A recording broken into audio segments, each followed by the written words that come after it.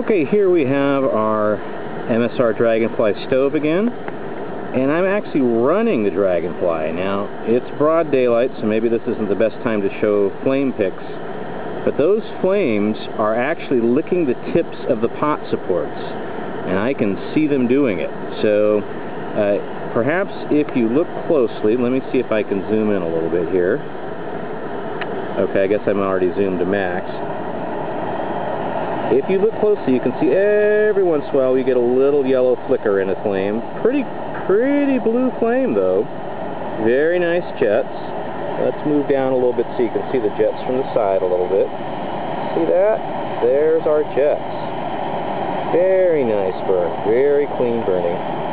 Now then, of course, the thing that the Dragonfly is known for is simmering. So if it doesn't simmer with this cap, that's not going to be much to our advantage to have one. Although if you notice now, I've got this thing flat out, and I can hear the birds singing, and hopefully you can hear my voice over the noise of the stove. If you've ever run a Dragonfly without a silent cap, you know they're darn loud. So let's turn that down a bit and let's see what we get here. Alright, I can already hear the flame diminishing a little bit. A little bit of a yellow flicker when I, nothing serious, but when I turn it down, now it's getting down to a nice low simmer.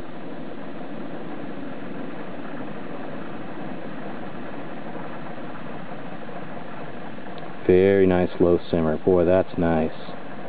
Really nice. Let's see if I can go even lower here. Yeah, look at that, huh? Really nice low simmer. So that's the MSR Dragonfly with the DragonTamer cap.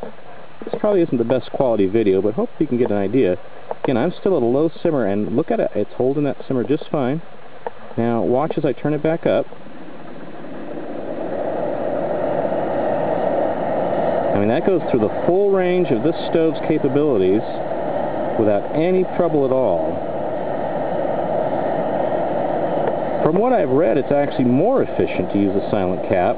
The air-to-gas mixture is actually optimized better by the silent cap than the roller plate, although the roller plate would be better in a windstorm. So there we are again, very low simmer, not going into underburn. What a lovely cap. Can't ask for more. Okay, well that's all I've got for you today.